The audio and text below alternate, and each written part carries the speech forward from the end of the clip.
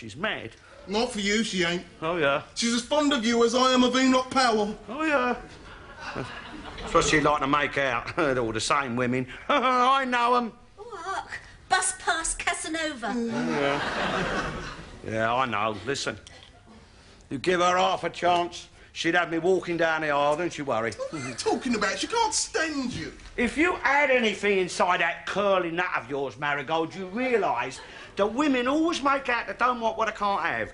And you reckon she wants you? Wouldn't surprise me. And she's just making out, she done.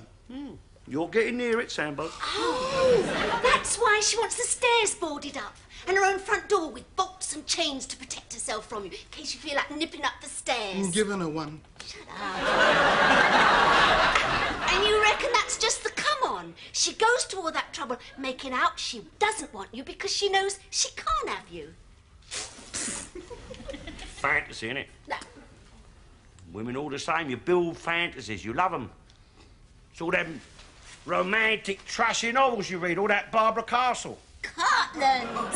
Sit there reading and they're doing, dreaming about some Arab prince who's going to come and carry them off on the back of his horse. Seems to me like you're the one who's fantasising, like you fantasise that England's going to beat the West Indians at cricket. Not this century, Buana. See, what she wants, see, is build that door with all them bolts and chains, and have me come up the stairs and break it down and carry her off screaming and protesting and submit her to my will. That's what she wants. That's what they all want. That's what women have always wanted. Bloody women.